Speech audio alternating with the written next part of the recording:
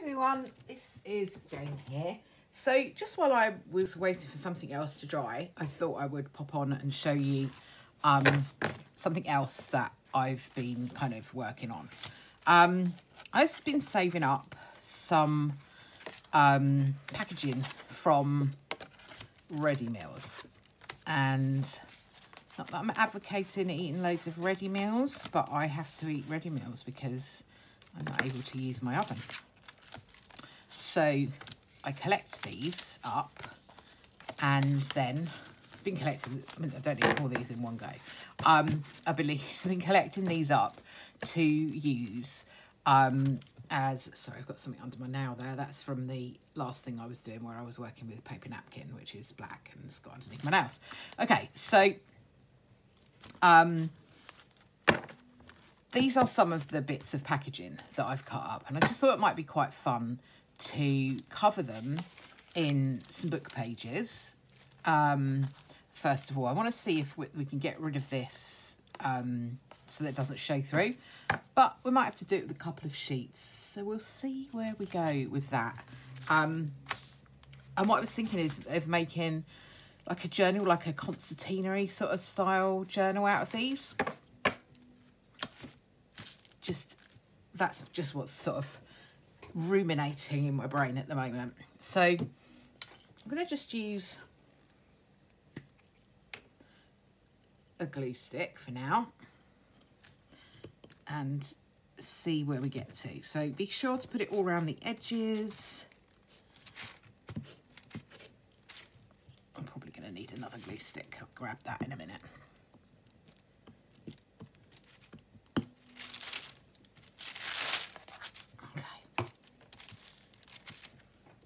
So we do the one there, and then I'm just going to grab over here a bit of dictionary page.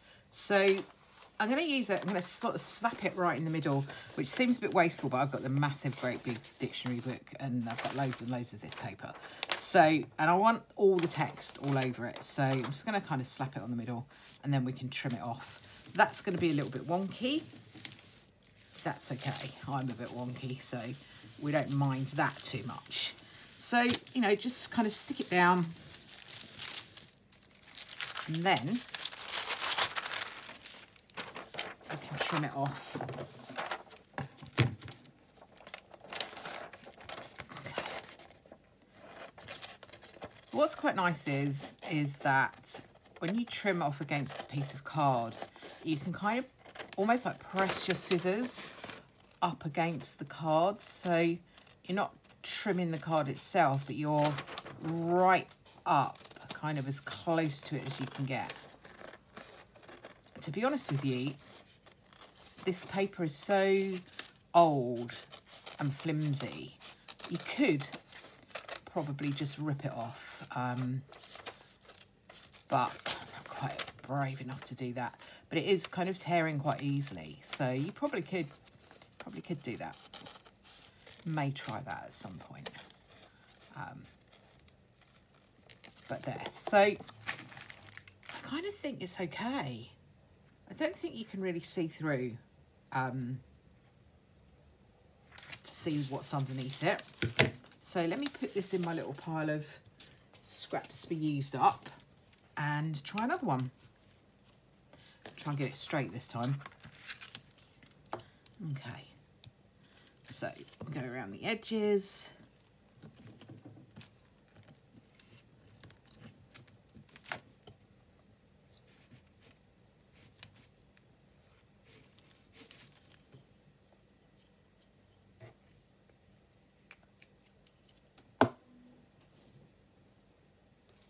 Get another bit of book page.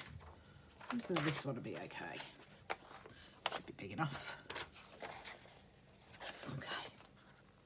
And we're just gonna, which side should we have? Oh, this side looks better. Right, okay, we'll have this side. And we'll go, and we'll just slap it down. Okay, So what I would say also is, I saw this on Pam at the Paper Outposts videos. She cuts off the top of that if you've got like a dictionary, and they can be quite handy to just put in like a words folder or a numbers folder. So you've got numbers there, you've got words there. So that's quite a good idea. So I keep those to one side. That looks a little bit straighter. Let's just trim this one up.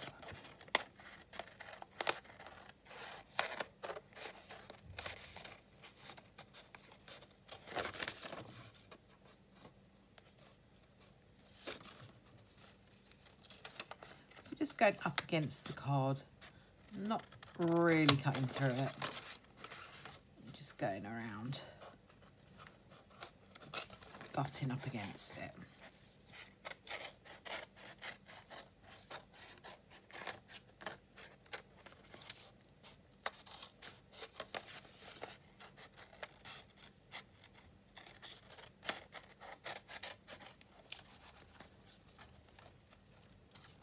Okay, so that's those. Pop that down there in the scraps. So that's our two pieces.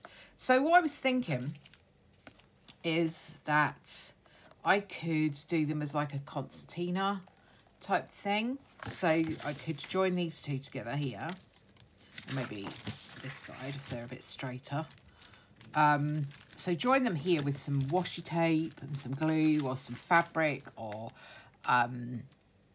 sari silk or something like that, and then have that as a fold that folds this way, and then attach one here that folds that way, and this way and that way and this way and that way, and make a kind of concertina style thing. I thought that might be quite fun. I don't think you can see through it, so that's good. I don't think you can. And we could stencil over this and just really decorate it. Good thing about it is that the backs are blank, so they'd be ideal for people to write on, journal on. You could stencil here. You could put stamps on here. You could cover it with scrapbook paper or more book page if you wanted to. But that's my plan with this at the moment. So I'm going to leave you be for a little while I do the rest. And then when I've done the rest, I'll come back and work out what we're going to do with them. Thanks for watching. Hi everyone, this is Jane here. So just showing you really what I've done with the things that I covered in book page in the first part of this video. I'm going to try and pin these two together. Hopefully that'll work, but we'll see. So what I ended up with was a little kind of concertina style fold out little thing that you could either put into another journal or that you could develop into just a little pamphlet thing. So this is my kind of prototype. So what I did was I sticked it up. I stuck it together using washi tape, and I used washi tape for the first few, and that works really well. And then I thought I would try some sari silk. So, you know, the choice is yours. You can do whatever you feel is best. You will need to go in and really stick down the edges or trim it right off if you're going to use the sari silk. I think using washi tape is easier, personally speaking. So yeah, that's what I think is the easiest of the two. So I'm going to take 1, 2, 3, 4.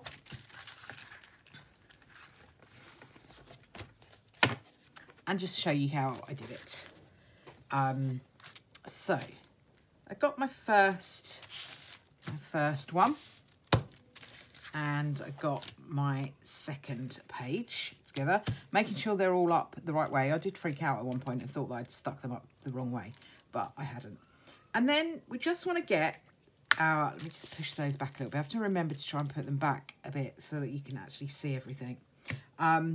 you just want to get a bit of your washi tape. So as washi tape can be sticky but not that sticky, run it over your glue stick to give it a bit of sticking power.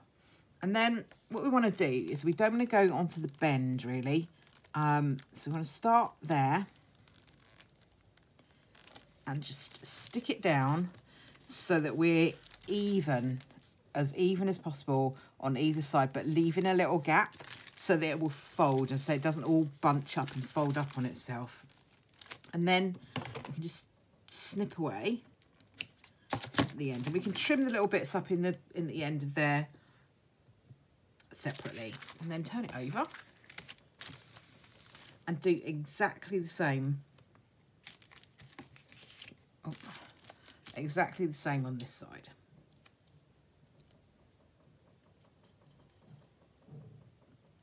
So there we go. Just using an ordinary width washi tape. If you've got some really wide washi tape, that might be even better. But you could use 2 pieces if you wanted to, if you felt like it wasn't very secure and you wanted to come out a bit wider. So I might actually do that on this one, because as you can see, these have like a little ridge there, and you might not like that. That might annoy you. So you can cover that up just by getting a little piece of washi tape.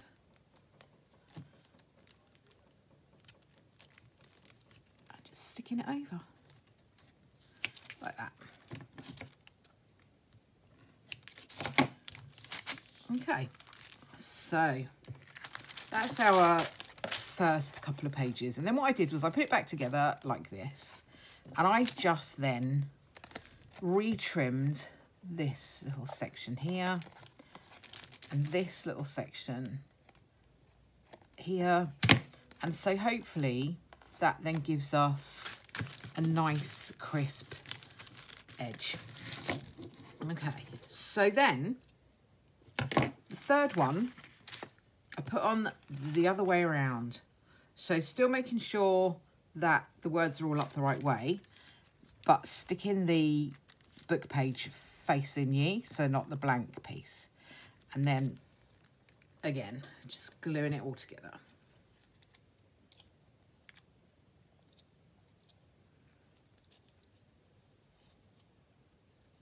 Okay, let's just go back a bit, make sure that you can actually see what I'm doing.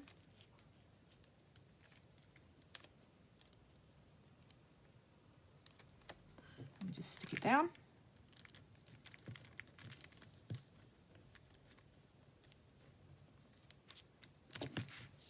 So, and trimming that off.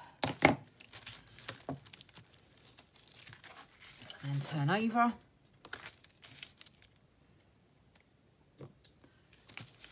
Putting the washi tape on the glue. The only problem with doing this is you do get up very gluey fingers. It's not a problem because this glue washes off quite easily, but you do find that as you're working, things get stuck down. So it's handy to have, I know I keep saying this and I always forget, handy to have your baby wipes or your hand wipes nearby so that you can kind of manage your stickiness. Okay.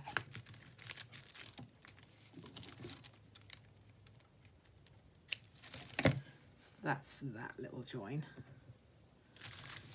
Really give it a good press down. Now, I don't feel that confident with that bit there because it's kind of a little bit close to the edge. So what I'm going to do is I'm just going to take a different style of washi tape just to be a bit different. Make a bit of a feature of it.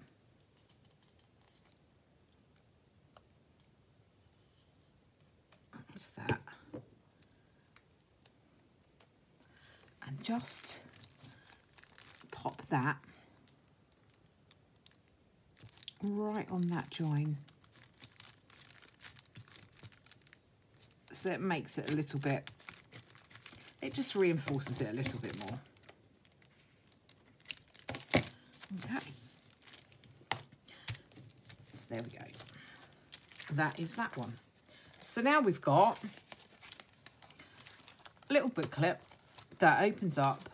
It can go, it opens, and then this one opens this way, and we've got something to write on the back. So if you look at it as an item, it looks like it's all covered, but it actually opens up to have different designs. So that's the plan. You can put more on it, like the one I did before has 4. I'm going to leave this one with 3 for the sake of keeping the video a little bit shorter so that it doesn't take quite as long to upload. But all I did to finish it off really was to just take some ink on an ink pad.